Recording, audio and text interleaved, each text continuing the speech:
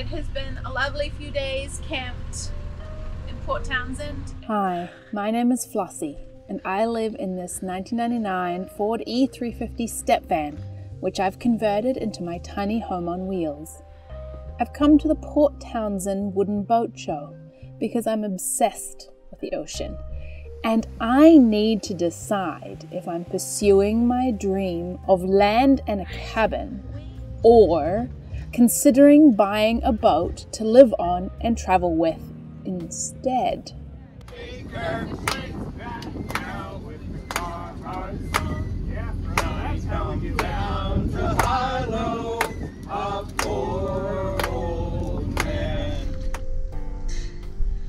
really hope we push the record button.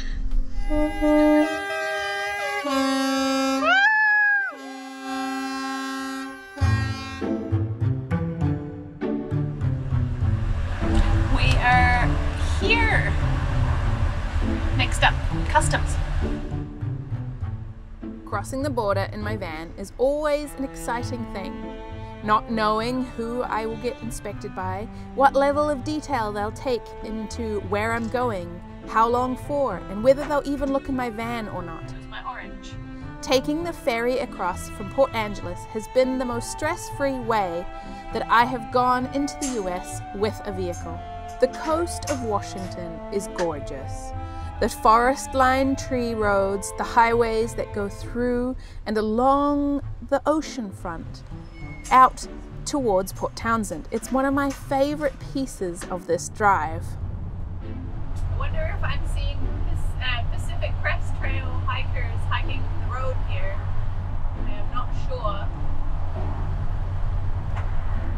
I am in Washington again! I'm heading to Port Townsend for the Wooden Boat Show, and I'm really excited about it. I have friends there coming to meet me, and hopefully I will get out in the water, on the water, around the water, on the boats, under the wash, I don't know, it's just going to be lots of fun.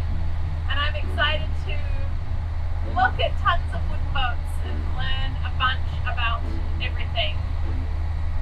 There's going to be YouTubers there that I know and admire, and I'm excited to see, and maybe there'll be YouTubers we can hang out, I don't know, but it'll be a fun and exciting time. Woohoo! There are plenty of people who stay on the street in Port Townsend, but this time I had booked a campground. I can see the ocean! Last time I was in Port Townsend, it was December, winter, the beginning of winter for my birthday. I'm excited to be here again, this time for the festival.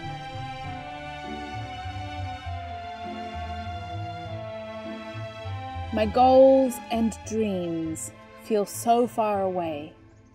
Obstacles lately feel like they keep coming up to pop into my way. Financial setbacks, the rising cost of housing, interest rates, and I'm not getting any younger. That's a cool school bus. So much solar on the roof. I've been feeling frustrated, discouraged, heartbroken. The state of the world means property is incredibly expensive, and the world around us is looking even more grim.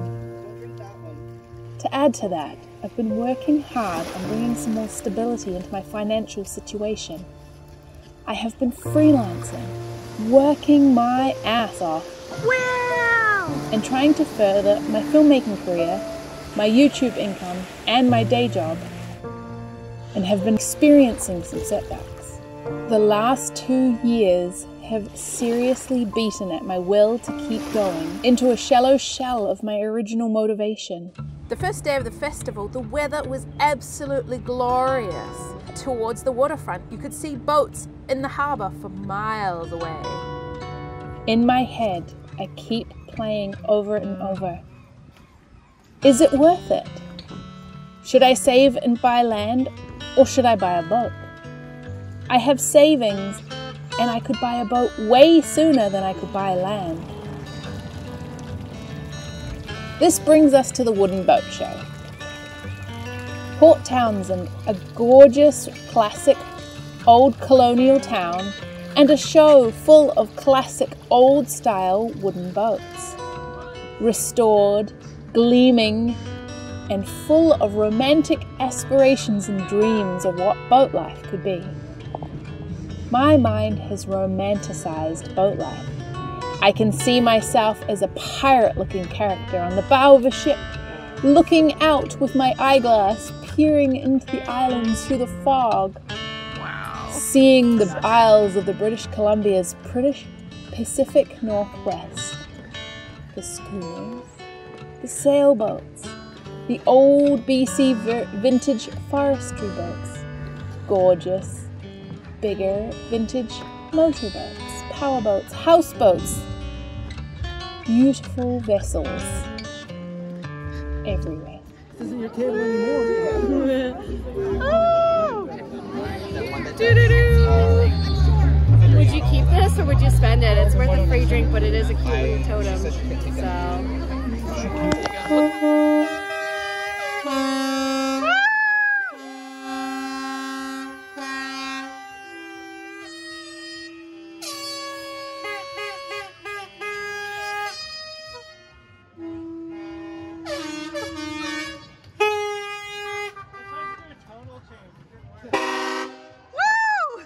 Oh my gosh.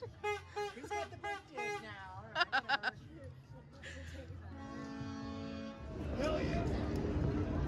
I'm going on that boat tomorrow. Happy, tired, and quite overstimulated. Back in the van, it was time for dinner. It feels lovely to have a place to come back to retreat to my inner sanctuary, somewhere quiet, warm and cozy, to get away from it all after a long, extroverted day, to introvert back into myself. This is the reason I live in a van. I get to go amazing places and take my house with me, have everything I need to come back to at the end of a long day.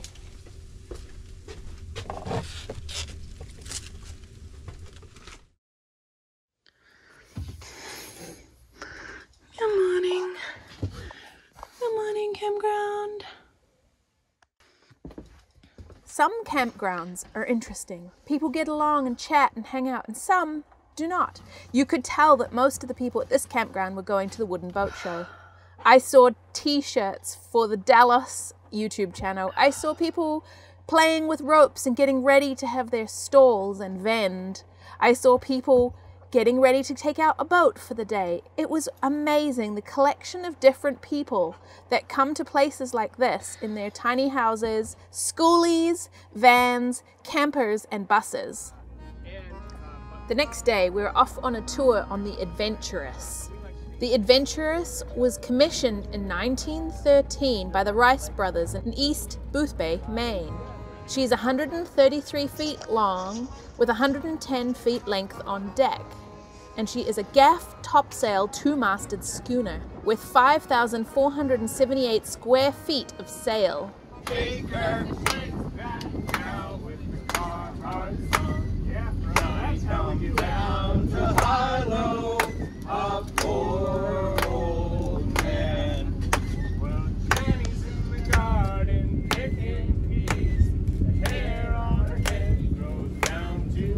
A wooden hull and a John Deere engine and a gross tonnage of 98 tons, designed by B.B. Crowenshield. The yacht was launched in 1913 in Maine, built for John Borden II, a wealthy businessman from Chicago. The Adventurous's maiden voyage was to the Arctic to secure a bowhead whale specimen for the American Museum of Natural History. During the World War II, she served the U.S. Coast Guard patrolling the coastline. By 1950s, ships of her vintage were becoming increasingly rare. After a harrowing journey, she was repurchased and eventually made it to her new home in the Puget Sound. The Puget Sound's environmental toolship in the late 1980s, another organization would continue the ship's youth mission. The Sound Experience is a not-for-profit, and the Adventurous was the ideal on-the-water teaching platform, environmental stewardship and protection of the Puget Sound. Now an icon of the Salish Sea, the Adventurous remains an authentic example of living maritime history. Youth of all ages can climb on board, take the helm, and sail as they did 100 years ago. It's indescribable. Lacey is one of my favourite wee boats, one that I would have in a heartbeat. An old ex-BC forestry boat. She's yellow and she's gorgeous.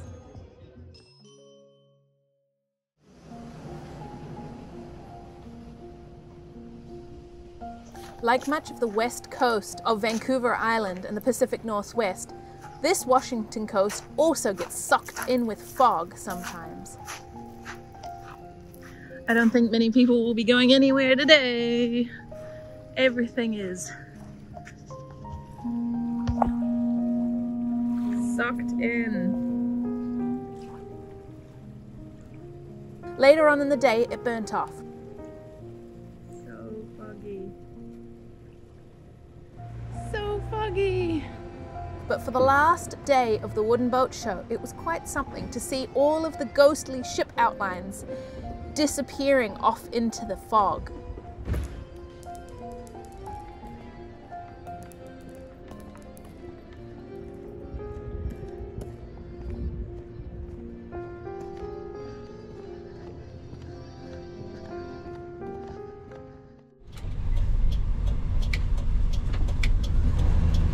I am leaving the campground. It has been a lovely few days camped in Port Townsend, and it is the last day of the boat show. I have been kind of super overwhelmed. Like, it's been a lot of people. There's been some fun times. It's been nice to spend time by the ocean, hang out at the beach. I think, I don't know, I expected to go to a lot more workshops, and I just haven't. And I expected to be there in the evening and dancing, and I also haven't. So, I don't know. I don't know if I'd come again. I don't know. Sometimes I think the amount of extroverted energy that I think I have is different to what I actually have.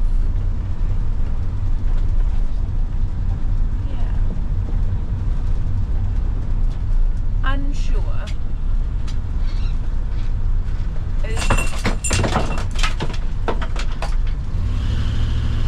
Oh, my cabinet door is open. My medicine cabinet.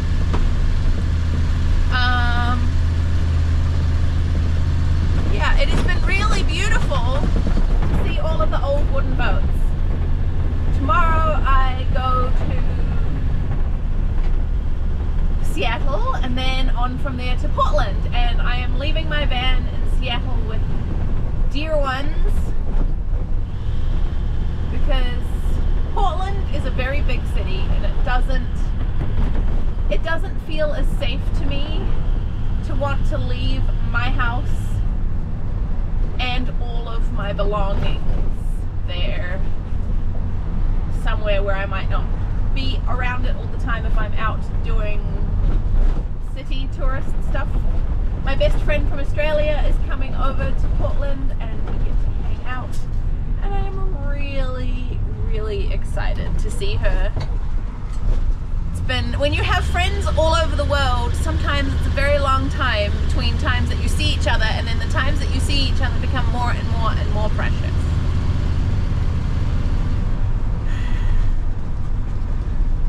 I wanted to address something that is coming up in my comments section more directly than in replying to a comment. A lot of you have said, oh my gosh, I thought you were a full-time nomad. And I'm like, I have never ever said I'm a full-time nomad. And in fact, a lot of people who live on the road a lot are actually even them not full-time nomads. A lot of people have a place where they have a storage unit, a place where their parents live, a place where they have a huge community of friends, a place where they started off and traveled from there. And I indeed fact think that that is incredibly, incredibly important. Technically you could say I am a full-time nomad, I am from New Zealand. I am currently not in New Zealand, so therefore I am nomadic. So I think this elitism and just like, oh, you don't meet this criteria of being blah blah blah. I'm like, I think it is harmful to folks who don't have the financial means to constantly travel because they have a job. They might be working somewhere they need to come back to frequently to earn money in order to support them traveling. There might be folks who have parents that they need to attend because they're elderly, or they have other members in community. To be a nomad is a massive sacrifice in people and community, and I am not willing to do that. The thing that I really value, as you have seen in my past videos, is a sense of community, whether I build that in one home base, whether I build it as I travel around with the people I meet. I think this is a really important human need, and I have chosen that this is the way I will do it. I have rented parking spaces before, where I live in my van, I have built out vans, and I live in parking space, and then I travel from that space. And if you want to go see it, this is the way it's always been from the beginning of my YouTube channel. Go back, take a look at my Step Van build playlist, I'll link it up here. I really appreciate a sense of stability and a sense of, I do not need to keep every single piece of my entire life in this van. 99.9% of it is in this van, and then there are a few things that I cannot keep in this van because they're too big. For example, I don't currently have my e-bike with me. It is too big to travel, and I have rented smaller pedal bikes because they're more practical and I can return them and then not have them in my van for the rest of the trip. I don't yet have the money to put on a front bumper on the front of my van because of the financial priorities I'm putting on myself right now. So I think there is this beautiful thing about living on the road, and I think there's also this like, oh, you must have it really rough in order to qualify for everybody's respect. And I'm like, you can still have it hard, you can still have a breakdown, you can still have rough times, you can still live large, you can still have massive adventures and have some place that you come back to, that maybe you rent a spot, maybe you have friends whose driveway you come back to. That's still a home base. For me, I have a combination of those things. I have people who I come back to. I have a partner. I have a job that requires me to sometimes, not always, go into a city. And so I think judging everybody's situations as unique human beings, giving them graces and understanding for how they might want to live differently or need to live differently. And I think there's a sense of compassion and understanding that we can all bring to people whose lives look different to us. And if there is people who desire to live on the road, not making this the qualification of this is what you must do to be a van lifer, for example. You don't have to meet any sort of certain qualification or, I don't know, some sort of made up woe is me criteria to be somebody who lives in a van or lives on the road. Like, these are all glorious things that we should not make inaccessible to others, because we all have different financial means, we all have different life needs, and I think that is a great thing for all of us. Anyway, I think I've had a little rant, and I'll probably edit this down a lot later, so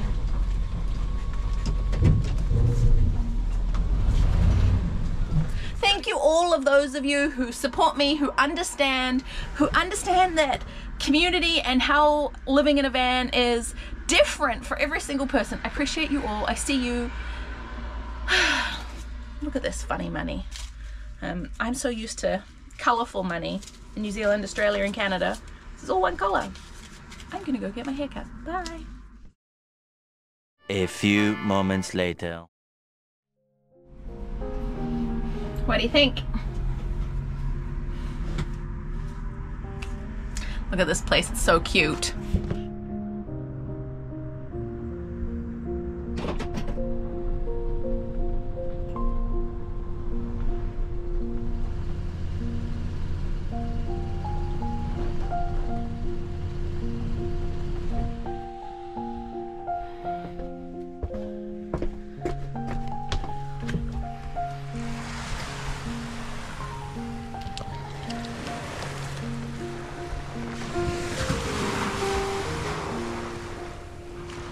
I think I'm gonna go for a swim, dive, like really help recenter my nervous system, be in the water, and there's so much kelp forest out there. I am at the beach, going for a swim. I always have to lube up my wetsuit in order to put it on. There's a lot of kelp out there, but it is so overcast that I'm gonna have to use the light on my GoPro to hopefully see underwater. Anyway, I'm excited. Making use of the foggy afternoon, deciding to go to the beach with the van was a grand plan. I was so excited. Visibility is non-existent. Parking the van right on the waterfront, looking out my back doors straight over into the ocean. What a dream. I was excited to put my wetsuit on and get into the ocean. A great way to decompress after the overwhelm of being surrounded by so many people at the festival. I free dive, generally to 30 or 40 feet deep, and I wear a 7mm thick spearfishing wetsuit which comes in 2 pieces, gloves, booties, a weight belt, and today I took my GoPro and a light with me so I could see underwater and hopefully dive the kelp forests looking for fish.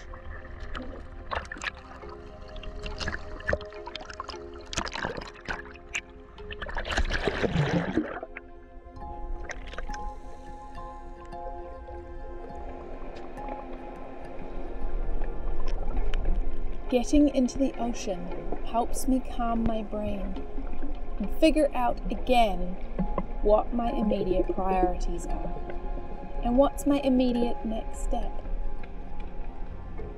Being frustrated isn't getting me any closer to my dreams. I'm expending anxious energy, worrying and stressing.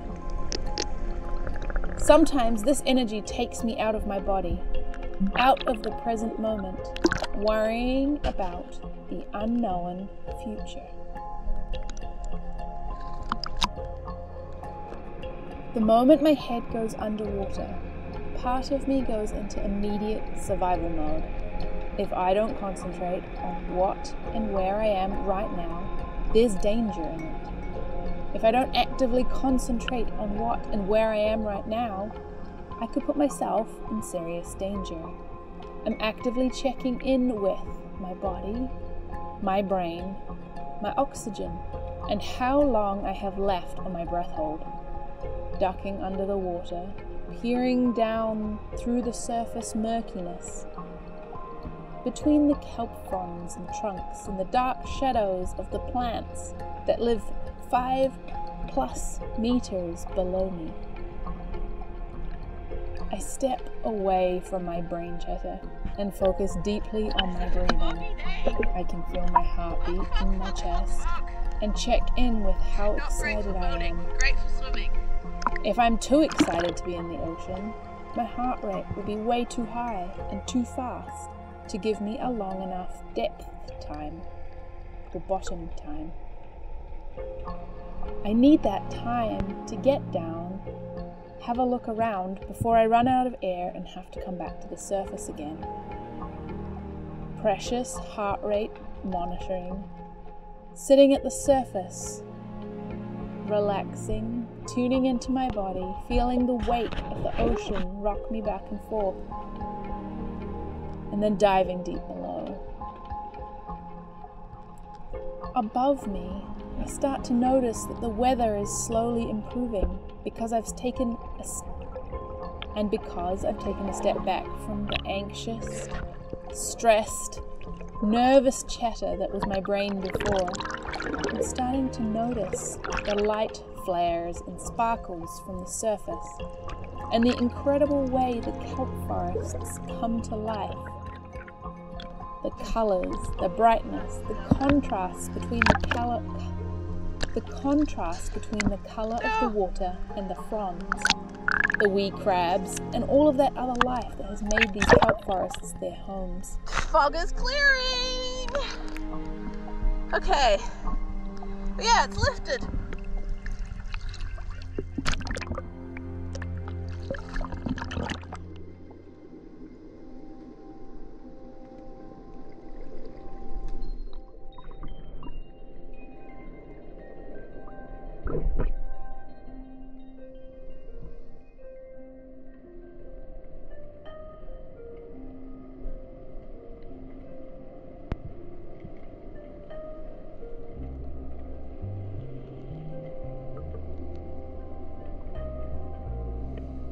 Boats cost a lot of money, and the ongoing maintenance is, in my perception, currently way more than the cost over the same amount of time for land in a cottage or a wee cabin.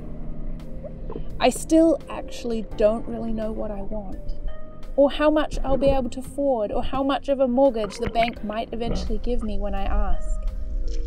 I still know that I want to continue to explore and travel. So maybe buying a house or land will possibly reduce the amount of travel I'll be able to do. So, I don't know.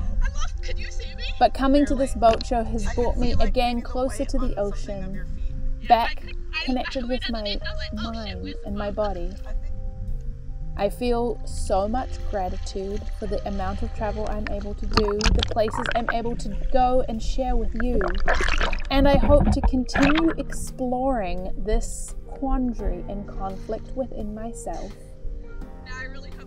Exploring the options, maybe tossing up back and forth. One day, maybe I'll end up with a small boat, a small dinghy that I can go places, camp and travel and explore the Gulf Islands, the inner passageways of the Pacific Northwest and British Columbia's inner waterways and networks.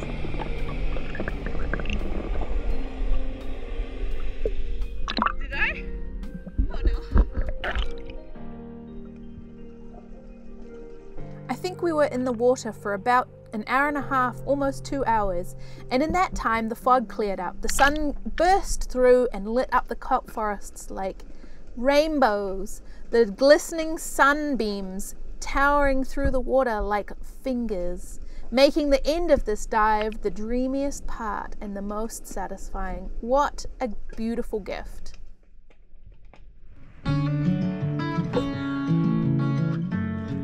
Right, we are going to put together lunch. Have some fish on the beach, put a little stove out, and cook the fish that I caught the other day outside.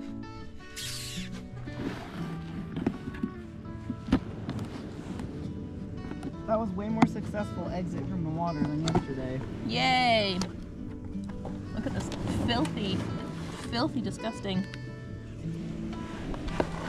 Got a new one from Facebook Marketplace. I think we're good. Butter's melting. That means it's hot. Oh, Yay! and you blanket and you just don't...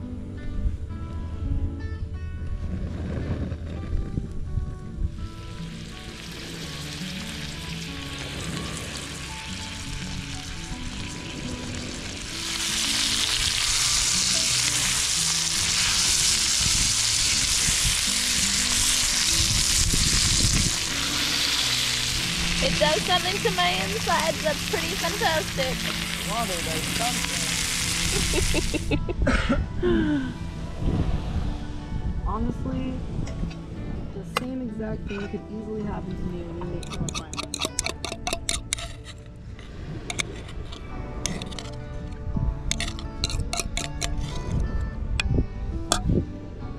Wow. Is it like Tasty? It's terrible. So terrible that you can come back for a second? Fog rolled back in, so this guy came right close to shore, probably because he doesn't have AIS. And there's a shipping container lane way out there.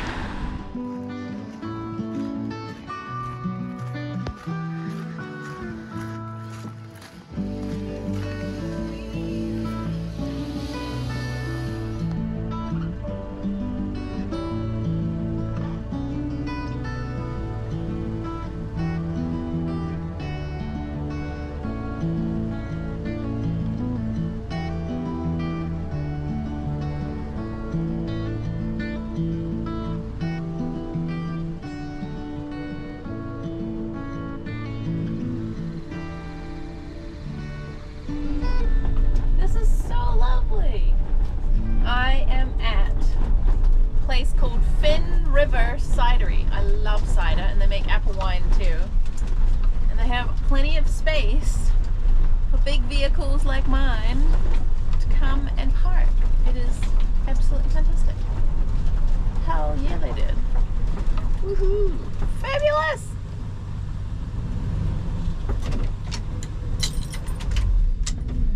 Hopefully my butt's not parking out too much, but there's not many other people here, and we won't be here for long.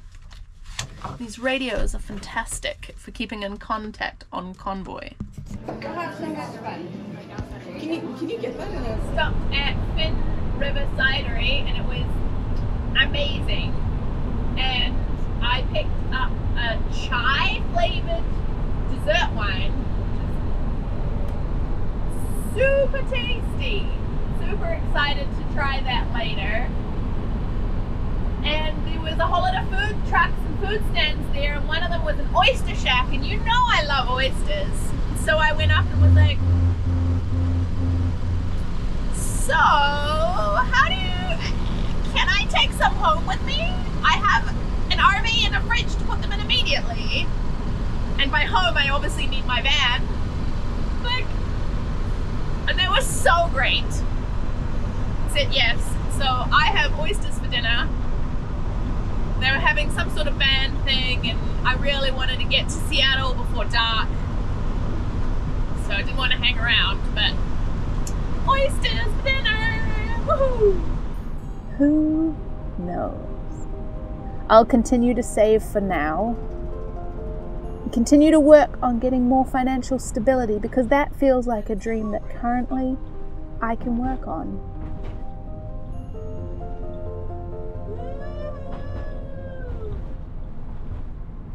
This is so cool.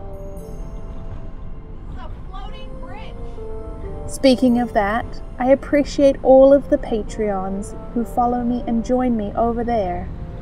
It is a joy and a delight.